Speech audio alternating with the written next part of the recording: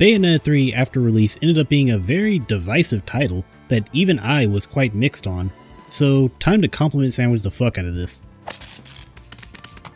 The combat is amazing, with minor points lost by something I'll talk about in a bit, but otherwise, the pulse-pounding action combat combining gun fu and over-the-top showboating is once again top-notch, with tons of weapons and attack options to choose from. And on top of all that,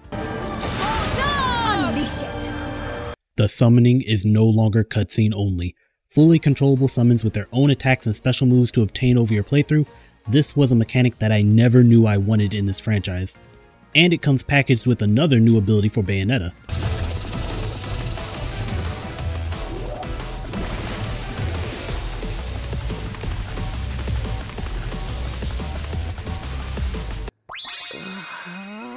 The ability to transform into various kawaii monster girl forms, with again, a variety of abilities and attacks to unlock. Sure, it comes at the cost of the original Wicked Weave system, but mechanically, I say it's an upgrade to the formula. I know some people don't like this new addition, but I think that is the perfect topping to Bayonetta's already amazing action combat system, and simply looking around at YouTube videos will show plenty of people far better at this game than I am, demonstrating just how many stylish combos can be made in this new system. Viola. Despite being a really fun character to watch as she bumbles around the Bayonetta universe, much like a female version of another beloved character, on the gameplay side, this character is garbage. Like, quit playing the game and her chapter is garbage. I did not like how she played at all, and while the patch may have made playing her a bit better, I played the character on launch and that taste does not wash out easy. Double points lost for being the only way to use a katana in this game. The story overall is a mild trash fire, probably due to the troublesome development the game went through. You are the Prince of Lies! There are plenty of fun moments, don't get me wrong, but compared to the story of Bayonetta 2, this was a big step backwards. Like, dear God, I'm not asking for handsome Jack level dialogue. Hey, how did pretzels suck? But if you're going to have the villain talk to me, please give him more character than...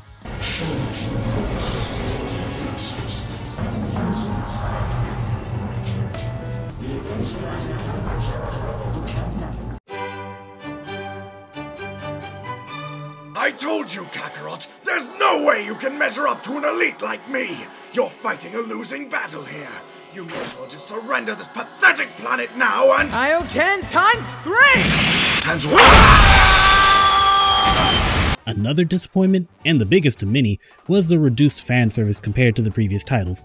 Despite what Kamiya may have said on Twitter, this game most definitely took a bit of a beating from the general audience's bat, with the mechanic that stripped Bayonetta down to a skimpy bikini being moved to the new summoning mechanic, and the only way to actively fight in bikini mode, burlesque mode, stripper mode, whatever you want to call it, is to skillfully learn how to fight in sync with your summoned demons, a much higher bar than just do combo and see skin like in the previous games.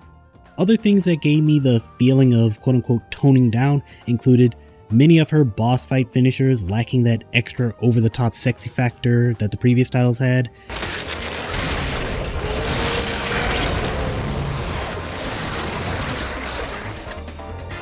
It was a very different time, Mr. Kim. Taking out the old line about Bayonetta wanting to be a pole dancer from the platinum screen. I should have been a pole dancer. Just as I expected. And even toning down Rodin's command grab. Now for me personally, what was the biggest disappointment the game provided, aside from the ending, were the grabs or lack thereof. In both Bayonettas, QTEs were a centerpiece of the dominatrix aspect of the titular character, and it is completely missing from this third entry.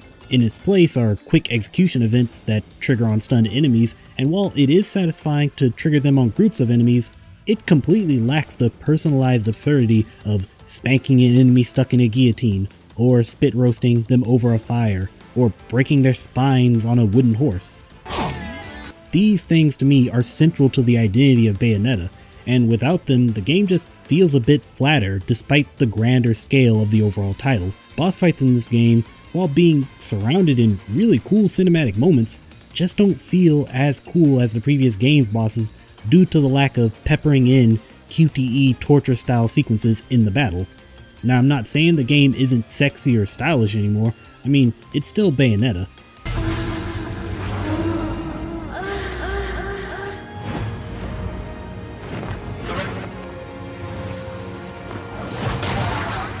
But when placed against its own predecessors, it feels like the weakest in the series, which is the opposite of what you expect from a sequel. Despite all that, the overall experience and the scenarios are still over the top and even crazier than the previous games.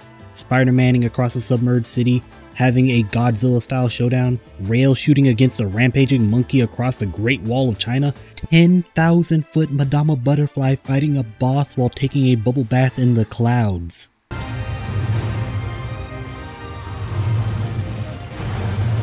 I feel that if not for the general audiences, this scene would have included an actually naked Madama Butterfly, but it's fine.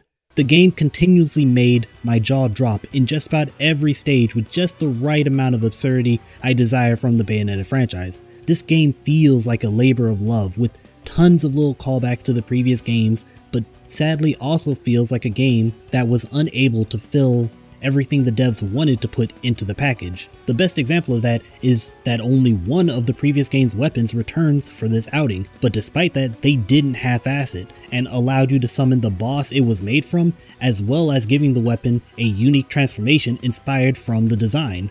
And the music. This game has some of the best tracks in the series, with the French world in its entirety providing banger after banger, and Moonlight Serenade, the game's moon song, is an excellent follow-up to Moon River. Man, to be frank, while thinking about this game, I cannot say enough about how happy I was playing through the title, regardless of my complaints.